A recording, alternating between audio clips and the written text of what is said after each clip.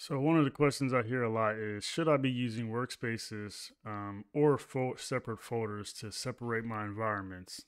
And that question kind of depends.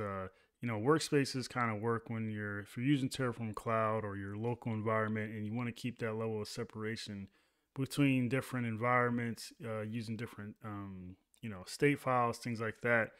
It kind of helps in things like that, but you can use the same code. And if you see in my last video, I did a quick demonstration on how to basically use one set of code to deploy to three different environments. Well, you can also do that using separate folders, and some people don't like that because you could duplicate the code, and you have three areas where you have to maintain it. But you can use what's called modules to help kind of maintain that. Still keep your code dry, but then also keep three separate instances of your code that you're deploying. So to just show, I'm going to do a quick demo on how to set that up. So I have a folder called modules here. I'm actually going to make sure to see what's inside of there. Let me remove this. So basically what a module is it's basically opinionated way to set up something in Terraform, such as whether it's a resource group, depending on your provider of choice. But you can basically reduce the need to have to redeploy or reconfigure that same set of code all the time. So you can set like defaults and optionals and stuff like that. So I'm going to create a module for a resource group, something real simple.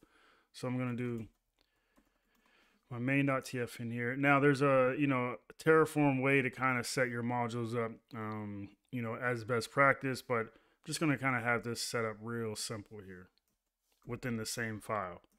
So I'm going to have a variable called resource group name,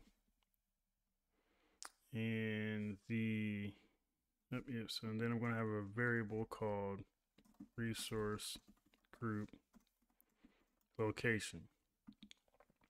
So within your variable, you usually want to, have like your type. So when people are using your variable, they're sending across the right, information. Then, maybe a description and then a default value if we want, but we're not going to set any defaults on this. So it's going to require them to input some type of information. Then we're going to just have a resource block called Azure RM. And then the name is going to be var dot resource group name, and the location. All right, so that's a real simple module that's going to just deploy a resource group. But it looks simple. You wouldn't really want to create a module for a resource group. I just want to show you how essentially multiple environments can use the same code using a module and keeping their state files separate. So I got three folders here inside of a folder called Workspaces. I'm going to delete these. I'm actually going to keep those TFR files. Let me go ahead and delete this here. And then my old Workspaces folder, I'm going to delete that. Okay, so I got three environments here. So we're going to call this main.tf. We're going to call this one main.tf.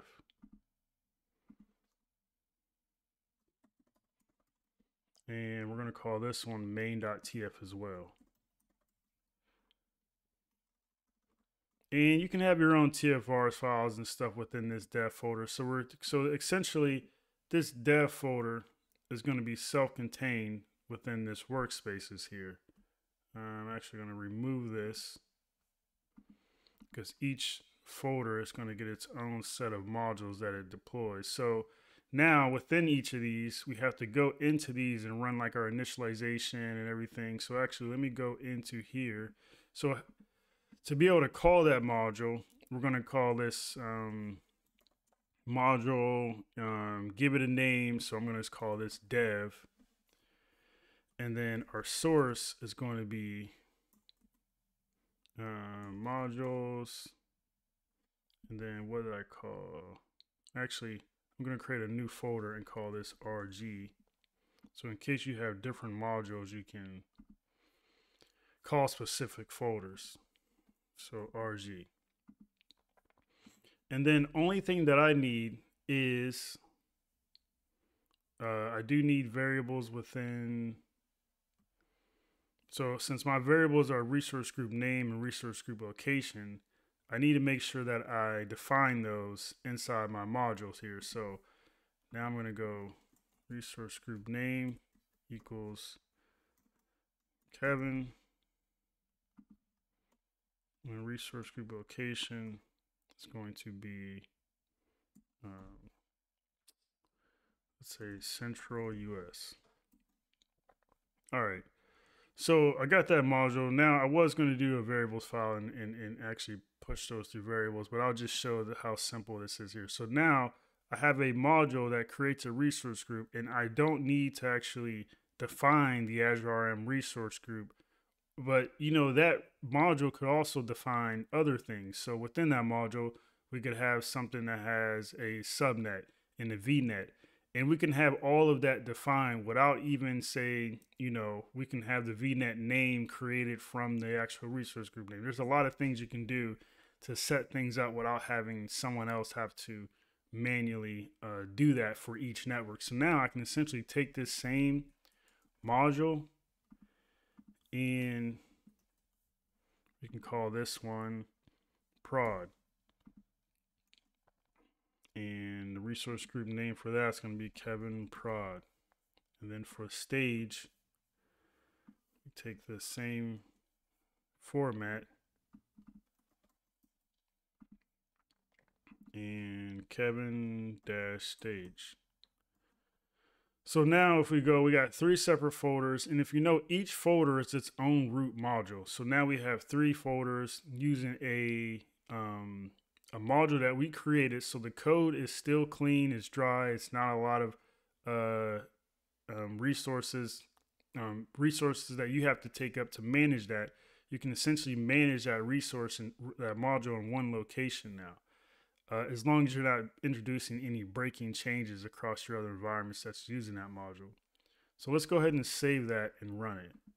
So we do need our initial, let me grab this block here. So we're going to need that. And let's place that up there, save that.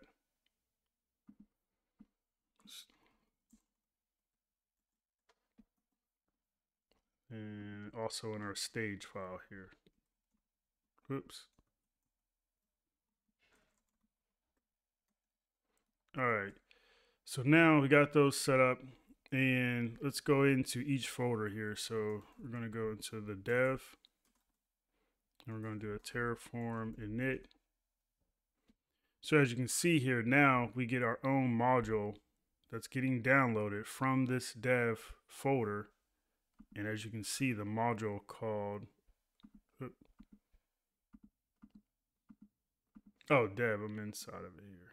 So dev.terraform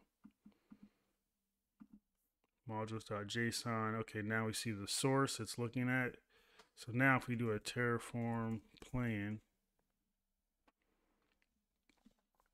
we should only get that particular resource group that's going to get deployed. There. So we're going to hit Terraform, apply, auto approve. And then we're going to do the same thing for these other environments. So let's open up the Terraform plan.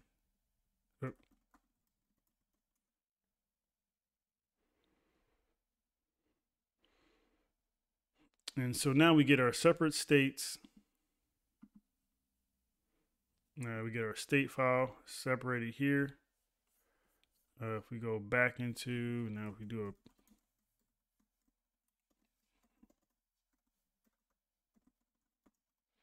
a auto approve that one, and then let's go into this folder here as well and run the same thing. So now the good thing about this is we have separate folders that have separate state files.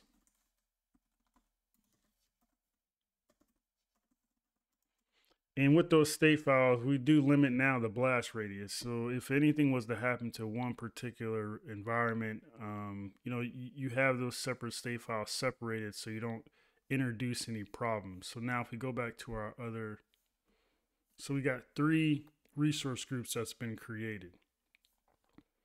And so if we look in,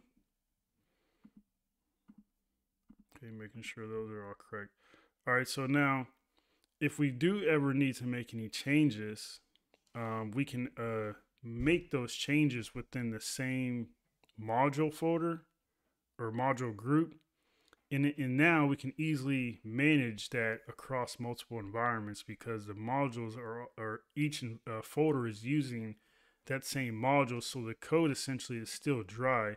You do just have to maintain it now into 3 different environments, but it could just make it easier.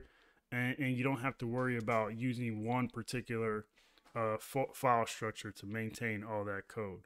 So again, whether you use workspaces or separate folders, it's all perfect. It can all come down to a personal preference in how you're deploying across your environment or what kind of resources you are deploying. So again, if you have any questions in regards to how that's set up, how to maybe structure it in your way for the type of resources you're deploying, reach out to me down below and I'll be sure to get back with you. Again, thanks for tuning in. Hope to see you next time.